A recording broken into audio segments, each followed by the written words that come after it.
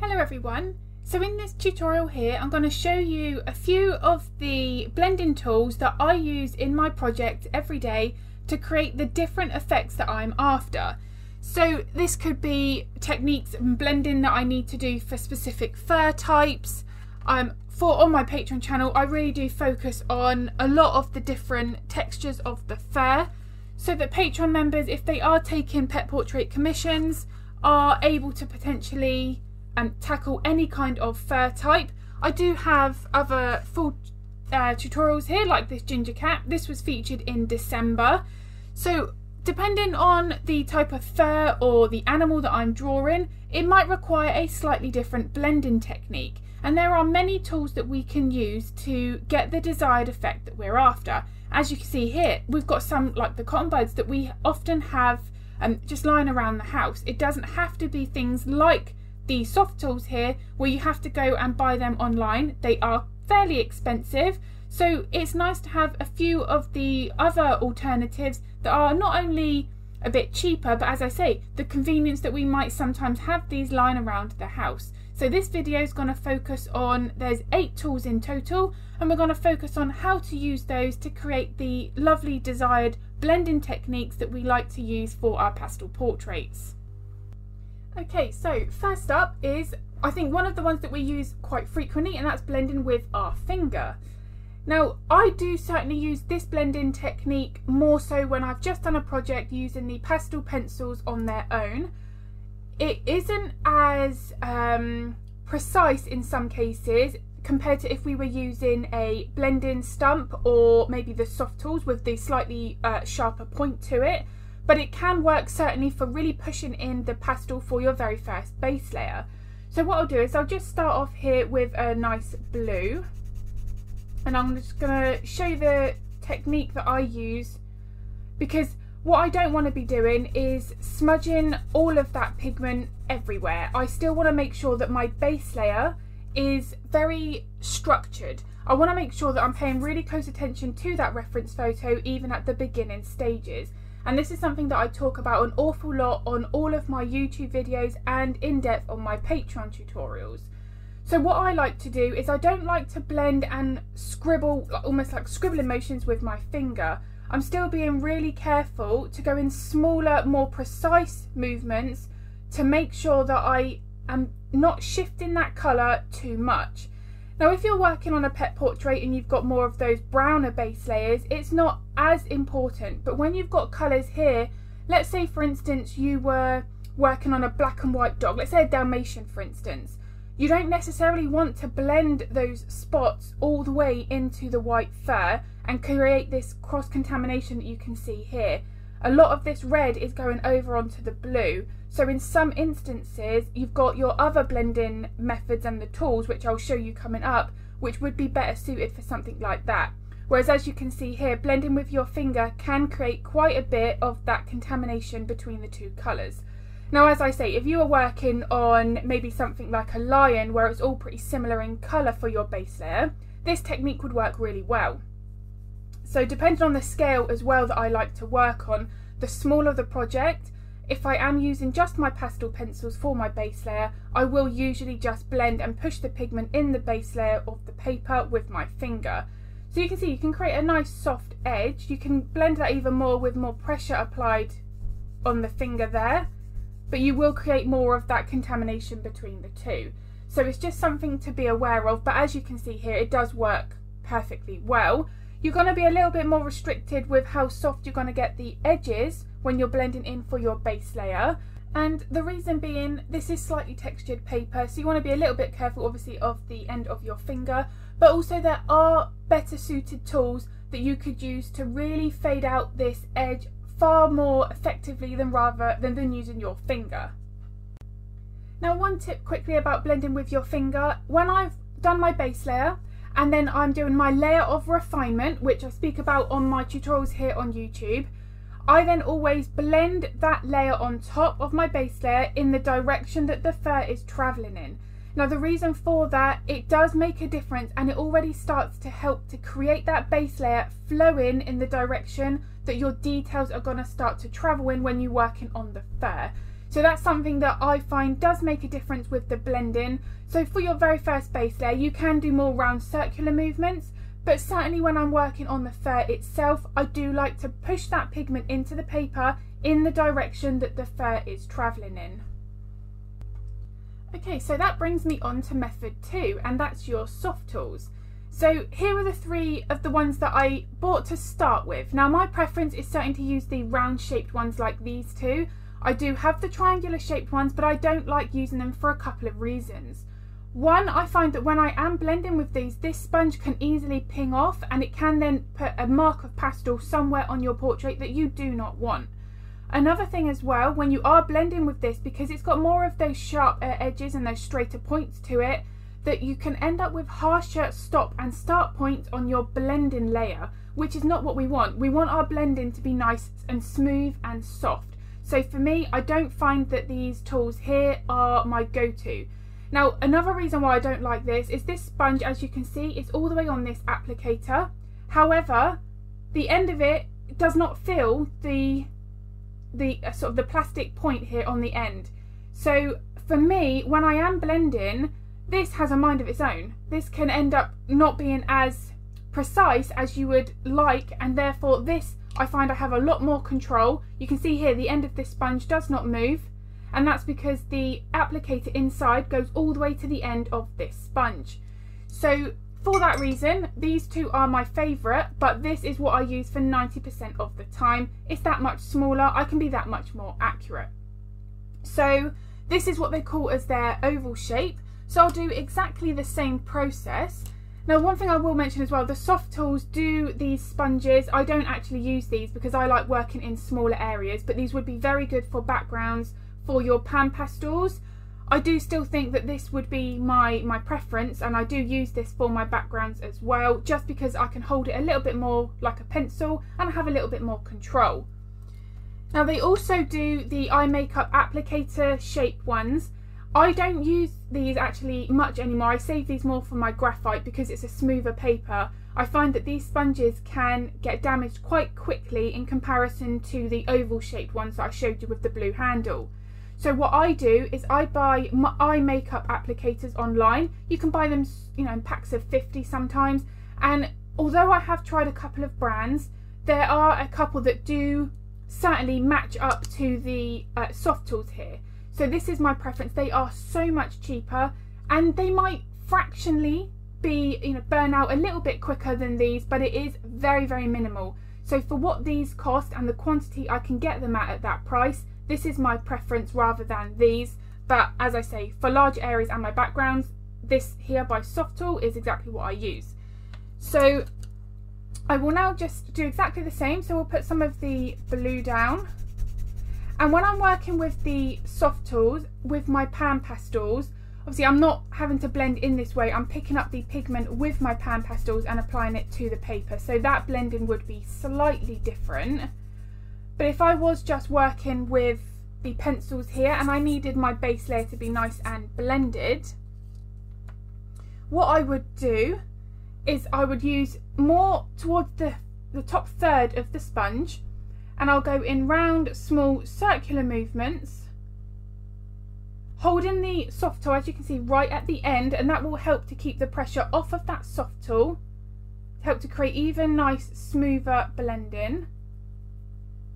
And this does enable you to blend a lot more accurately. You can see here that although it's blended in the middle, I'm able to keep that colour nice and pure on both sides. Unlike this area here, this has got more of that purpler colour where the red and the blue have mixed together. So this here really does create a really nice blended effect. As long as you're gentle, you're not going to affect the sponges. They will damage over time, so you will need to replace them every now and then. And something as well that's really beneficial is have a bit of kitchen paper or a rag to the side, so that when you are doing colour changes, you can wipe off lightly to get the colour off of here, so that you're not contaminating other areas of your portrait and putting colour where you don't want it. Now another thing as well, these sponges work really nicely for blending the outer edge. As you can see here, I'm putting hardly any pressure at all on this applicator. I'm not clenching my fingers. and this is really helping to smudge that pigment all the way out into the paper.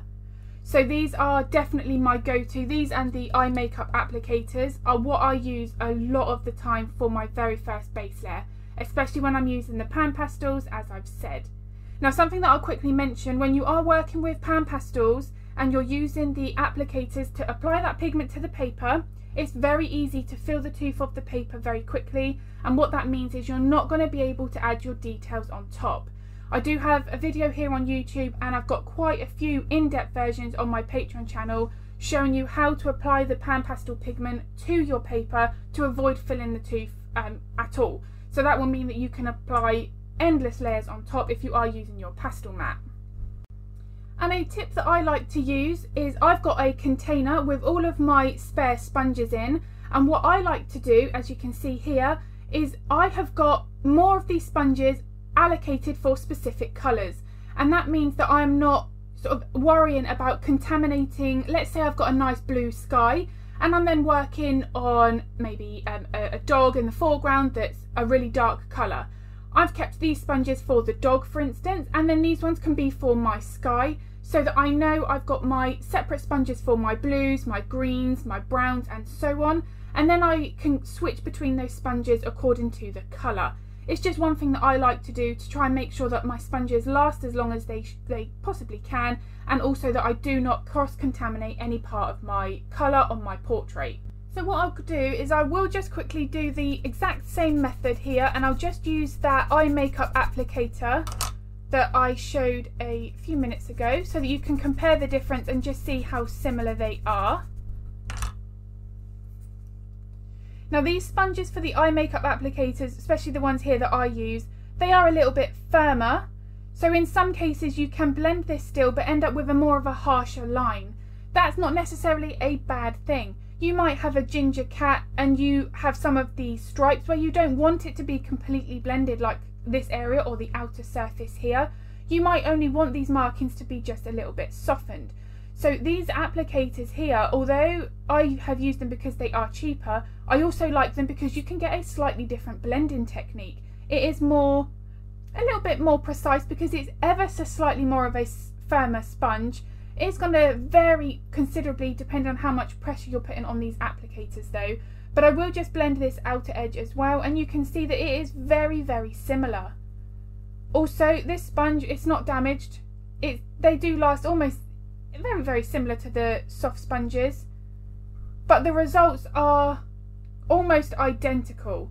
So it's something that I do like to have as a backup. Now, I have experimented with a few eye makeup applicators though until I found the one that I liked, because there are some out there and they do just disintegrate. So if you have found that you have tried them and you don't like them, I would recommend just buying a couple of different brands. This one's got an orange surface on one side and a white surface on the other, and you can get them very cheap online. So yeah, I just wanted to show you the comparison there. Okay, so on to number 3, and that's just using the pencils themselves. So what I like to do is when I'm working on smaller projects, I will use the pastel pencils for my base layer so that I can be accurate right from the very beginning. So I do then use the pencils in many cases to blend those layers together. You can then help to create more unique colours as well. For instance, here, the blue and the red, I would end up getting some kind of purple. But what I would do is there is a technique to it. So I've got the 2 colours here as I have done for the rest. But what I would be doing is using the pencils and overlapping in the middle on this where the 2 colours meet by 2 or 3 millimeters. But in order to get this kind of blending, it's all in the pressure and the technique of holding the pencil. So I'm holding it towards the end of the barrel and I'm only applying very light pressure. If I was to be using the back of my hand here, you wouldn't be able to see any indentation. And that is the sort of pressure that I'm applying here. I'm not blending it like this, because what that will do is just end up transferring the colour that you're trying to blend with far too pigmented onto that paper, and you're just going to end up putting more of that colour on the surface. So you want small circular movements, very light pressure, and you want to overlap that border where the 2 colours meet, as I say, by about 2 or 3 millimeters, and this will help to create that nice blended look. Now, depending on how soft you wanted it, I could carry on adding more of this blue over to the red. for some base layers you want it to be particularly soft, just like with the soft tool applicators. If I wanted these two here to be even more blended, I would just have to carry on going over both of the colours to help create even more of that transition. Almost more like a rainbow effect where the colours are a lot more gradual. But you can see here, this creates a beautifully soft effect. This is one of my favourite techniques. And you could then just add more of the red to go back on top if you wanted to add even more colour.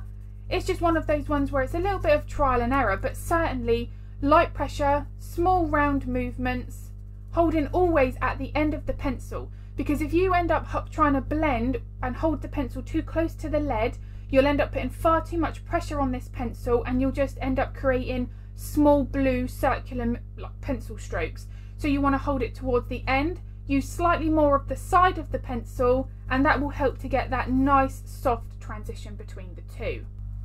Okay, so that brings me on to number 4. And that is your blending stumps. Now these are also called paper stumps. They've got a couple of different names and you can buy various brands. So I do certainly think my preference would be the Derwent. You can get one where they're made with rice paper, just like this one is here, and it is a little softer. So when you move them and you put a bit of pressure on this, there's a little bit more of that pliable feeling. It's a little bit softer compared to these ones here. You can't move these at all. So these are a lot firmer.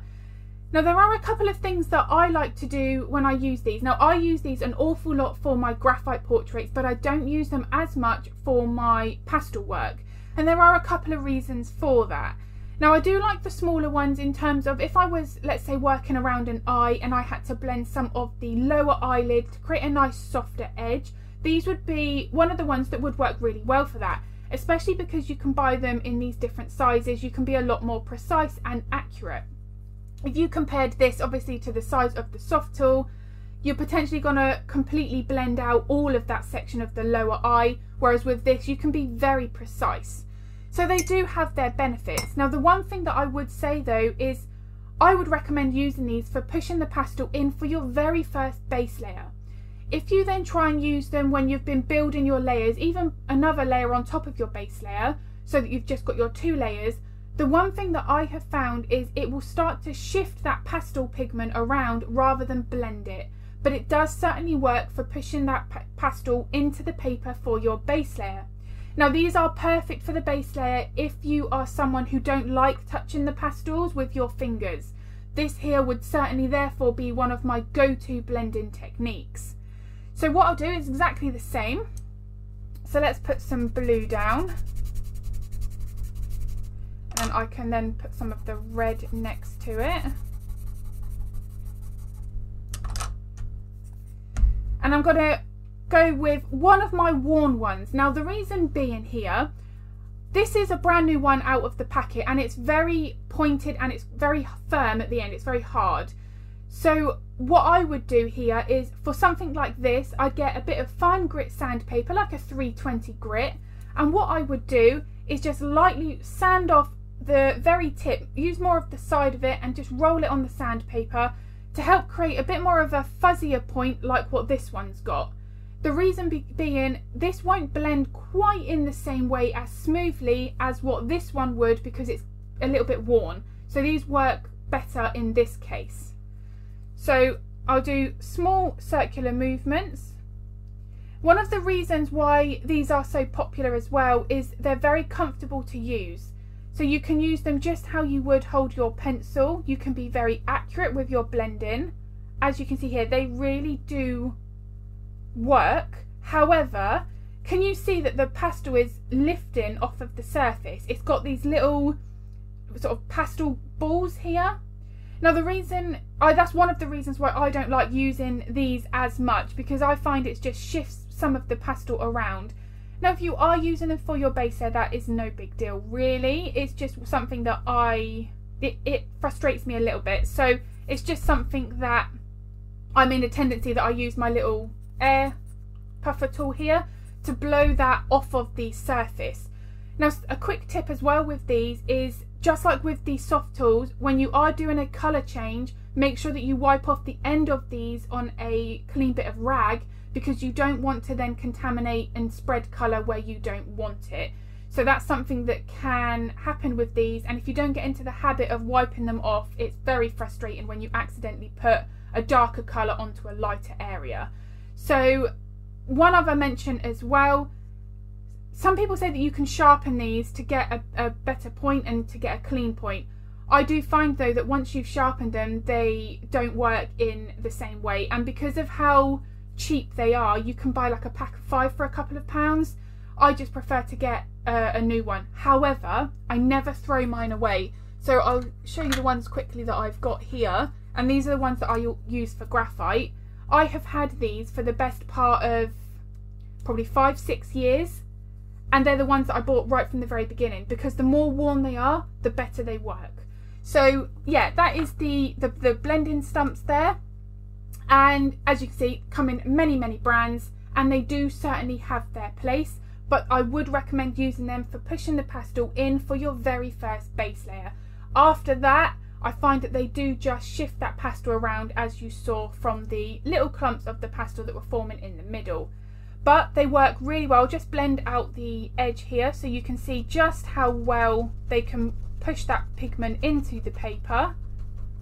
You can put a bit more pressure here, just like what I am doing at the moment, easing off the pressure to get a bit more of that faded effect on the outer edge. So they really can create something very similar to the soft tools. Okay, so number 5, and that is the colour shaper. Now these I think are a little bit underrated. Now the reason being, I've found from a bit of trial and error that they only work in specific instances.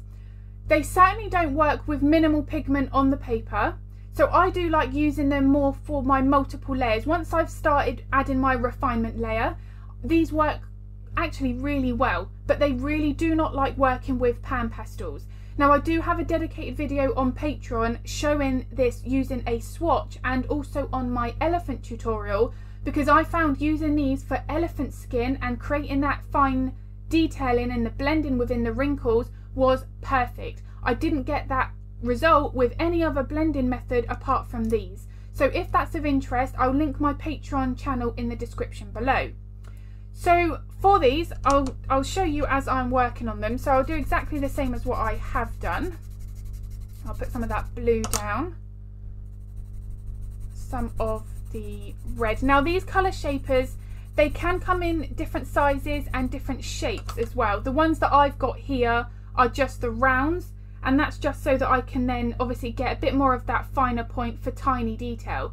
So if I had a highlight in the eye, but I needed it to be a little bit more of that glazy transparent look to it, and it was very small detail, these work really well for really softening out those very tiny edges. So I do find these have their place, but they can be quite frustrating to use if you don't have the correct base layers in place to start with. So I'll show you what I mean. So here we've got very minimal pigment. There's just 2 colours, 1 layer of each, as you saw, and I'll hold it in the same way, slightly to the side, small circular movements, not holding it close onto the silver bit, just like what I said with the pencils. But you can see that the results are not as soft and blended as the others. It's a lot more harder to get those more of that transition between the 2 colours. And what I'll do is I'll just clean off the tip there, and I'll just show you how it doesn't really work. It does it sort of, but it's nowhere near as soft as what you would like.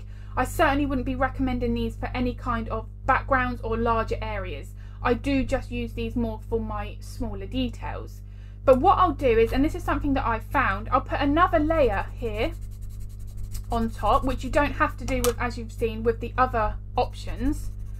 But this would be, let's say, my layer of refinement that I'm working on top, which I do with all of my portraits. And then I'll just repeat the same process. And because it's got a little bit more pigment to grip to, you're able to create that softer transition. You're able to be a lot more precise with this as well, because it's got an even finer point than your blending stumps. So these do really have their place, but as you can see, it does help to create that softer transition in the middle, but it needs additional layers in order to do so. So this is a blending tool where you could use this more for your finer layers and softening out those subtle details, because not all details need to be sharp and crisp. And this certainly is where I would be using this applicator for that. And as I say, they do come in different shapes as well. This is just my preference, just so I can be very, very precise with it. But they really do work. And the more layers you add with these, the better they do blend. So if you're working on, let's say, an eye, and you do want part of the iris to be lovely and soft and blended, just carry on layering as you would each additional layer that you add, and then trying to soften those details out even more to create more of that depth. They work beautifully. So that is the colour shaper, very precise. The rounds are my favourite, but any other, I think they do a knife point as well, one where it's got more of that sort of like two shorter sides on it. So they both have their place, but these are my preference. I use them a lot for those kinds of smaller details. But if you have struggled with using them before and they haven't really done much, it's probably because you don't have enough pastel on your paper to start with. So on to number 6, and this is the paint brushes or your makeup brushes. Now these are different to the eye makeup applicators. You can see here they are more of that brush, but they do have their place. Now for me, I don't use these for blending out my base layers. I find that they do shift the pastel around even considerably more than the blending stumps, so I don't use them for that. But I wanted to include them in this video because I do use them to soften out my details and create a slightly blended effect, but it isn't to the same degree as what these create. However, if you wanted to use a brush, you can get these results. So I will do exactly the same. So put some of the blue down. Now for the paint brushes, I'll show you a bit closer the one that I like to use. It's so old, it doesn't have a brand name at all. You can see how worn it is here. And I like using the flat shaped brush. It's got that squarer point to it. And this is a really nice soft bristle brush. So you can see I've got quite a lot of movement there. It's not rigid, and that's going to allow for me to get a nice softer look to my blending strokes. So what I would do is exactly the same method. I don't want to be holding it too close to the bristles, and I'm going to go in smaller movements to start with. You can see that it does lift up some of the pastel, which is why I don't like using it for the base layer. But you can then use them going in a slightly different direction to help to create that transition. But it's a bit harder to be as precise, so it's a bit more messier. You can see here that I've got some of this colour lifted up onto the top. It does blend out the edges, and I do use the brush here in some cases where I'm doing a head and shoulder pet portrait where I want the chest to be nice and faded. I have used the paintbrush for the bottom section because you can see here it does help to create a really soft edge. So that is one of the cases where I have used this brush. Here you can see it really can help to push some of this pigment out to the side. One thing though, and a tip that is quite useful, is when you are working with a flat brush for this, you don't want to have start and stop points. So it's a really good habit to get into to not do this movement when you're blending. Try and pull this brush in the direction that the fur is flowing in to avoid these brush start and stop points. So these work really well for softening out your details. That's when I use the paintbrush rather than this method, but you can use it if you have them and you want to try and get a desired effect. And for the same with the makeup brushes, here these are the Eco tools. I just bought some online. I haven't overly experimented with them, but if you were trying to do a background and create a softer effect with that, I have seen other people use makeup brushes like this to blend larger areas. Now obviously you can get considerably larger brushes than this. I don't like working with anything too large because I find that you can get a bit sort of not rushed, but you can have a tendency to try and blend too much too quickly. So with this, what I would be doing is slightly different technique. So I'd hold it a little bit more upright, and I'd certainly go in more rounder movements. And when you're trying to blend a background, you're going to want more of a softer edge rather than what we've been trying to create with these swatches. So you want to then be trying to move that pigment around. You can see how much it is shifting that pastel, and that's going to really help to blend the two together. Now these bristles here are very, very soft. Obviously, being that they're for putting makeup on your face, they are meant to be that soft, but you can create a very, very soft effect. It's not my preference. I do like using the soft tools for my backgrounds, because one thing that you'll see here, it's actually lifted an awful lot of the red off of the paper. If you compare what the edge here looks like compared to where the soft tool was, this looks far less vibrant compared to the soft tools, and that's because this is just pushing and pulling all of this pigment off of the surface of the paper. So these are certainly my preference more than the makeup brushes, but they are certainly worth a try, and I'm sure if you want a specific desired effect, these could potentially come in use and be very handy. So that brings me on to number 7, and that is the cotton bud. Now these are really handy for blending because we have these lying around the house, but just like with the other methods, I do still have my preferences. Now this one here would be the one that I would be using for blending. I don't use cotton buds myself, mainly because I do like using the soft tools and the eye makeup applicators most of the time, but these are really handy to use.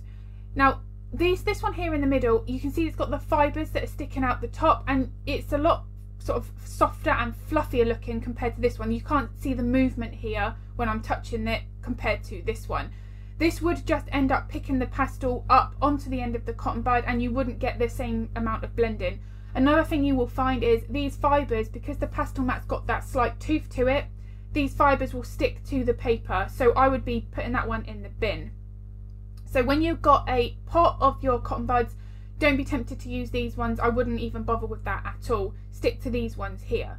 Now this one is used for young children, and they would work perfectly fine. The only reason why I don't is because when you are blending, I have tried this myself and I've accidentally blended a part of the portrait where the larger surface touched the drawing, which I didn't realise at the time, and obviously you're then ending up blending in parts of your portrait which you're not intending to do. So this would be my preference, the ones where the fibres are not loose and it's got more of that firmer feel to it. So we will do the same here. And the good thing about the cotton bud is you can obviously move and turn these around to always use more of a cleaner surface, so they are convenient for that. Now I want to use the same technique that I have done throughout, so small round movements, and it really does create a lovely soft blended area. That transition there is really nice and smooth. There's not a huge amount of pigment that's been picked up. You can rotate that and use a clean surface. These work really well, and you can see as well there isn't that shift in the pastel. So there is none of this pastel that's being moved like what the blending stump did. So these I find actually work better than the blending stump for blending the base layer here. You don't have any of that pastel fall off either at the bottom. So I'll just use the opposite side here and I'll just show you how this can blend. Now this is a prime example. So this one here feels softer, a bit looser. It's not like it's gripped all the way to the end of the stick here. So when I'm using this to blend, it's not doing it in the same way. So if I go back here to the opposite side and try and do the same movement and the same blending technique, I'm getting a much better result. So it really is going to depend on the cotton bud that you are using as to how well these are going to blend. And you will just get a feel for it. As soon as I used this one, I could feel that it wasn't going to blend in the same. You can see that some of these fibres are already starting to be a bit loose. So it wasn't able to grip the paper in the same way. But because of how cheap we can buy these, that doesn't really matter, just end up picking a different one. But these here create such a nice soft blended transition into the paper. These do work really well. To be honest, I don't know why I don't use these more in my work. Now that I've done this here, I probably will do now. But these work beautifully, if not even softer really than the soft tool. So if you compare the difference there. So these work really well, but there are a few things here that I would be making sure that I was using more of that firmer point compared to something like this, and that's just on the same cotton bud. so you really can get quite a lot of different blending techniques depending on the texture and how firm that cotton is on the end of the bud there.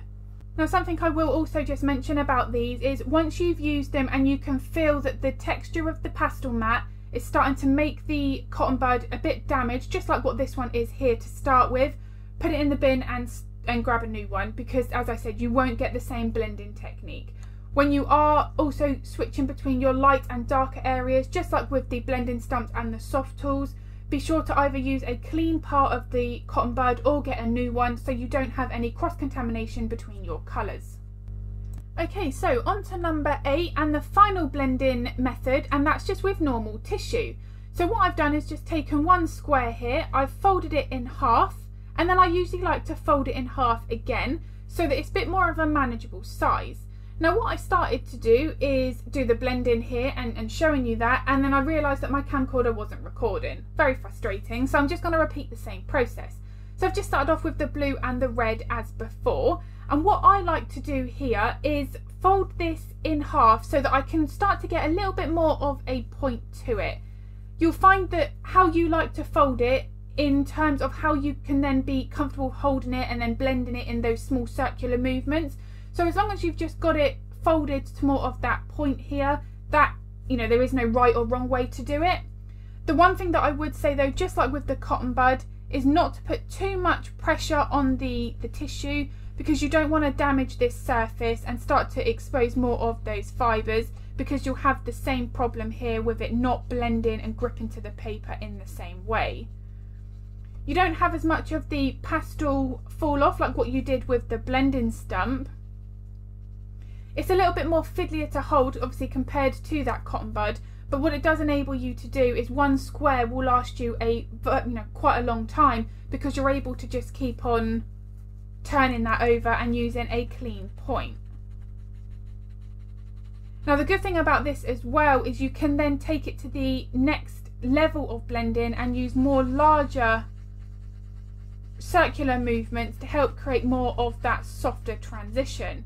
Now this is just what I've done for this one here, but if you compare this one to the makeup brush here, it doesn't remove quite as much of that red pigment, but also it's got more of that softer transition. So this one here, you can still see a little bit more of that firmer line in the middle. You don't really have that here.